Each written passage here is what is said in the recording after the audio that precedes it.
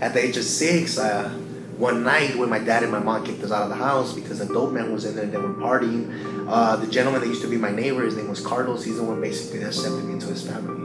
He came out, he said, I'm tired of this shit of seeing you guys out here. He was 16 years old, and he took it upon himself to basically become my mentor and my dad for that time. Like, you know, I felt like I was his son. You know, he told me a lot of good stuff. He told me how to keep in school, stay away from drugs, stay away from gangs and all these things. At that time, I used to live in East LA, so we're coming back from school and he's walking me home. A gentleman walks up to us and asks him, like, where you from? And he just like doesn't pay attention to him. He's like, whatever, like, you know.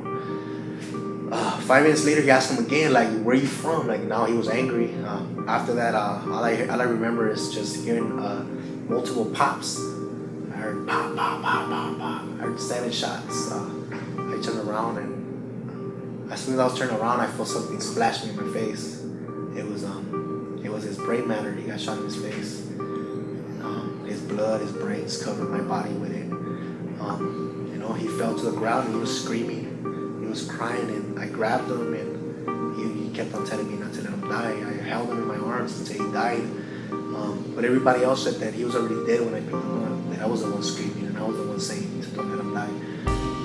You know, after that, it's just everything went downhill. Like I started.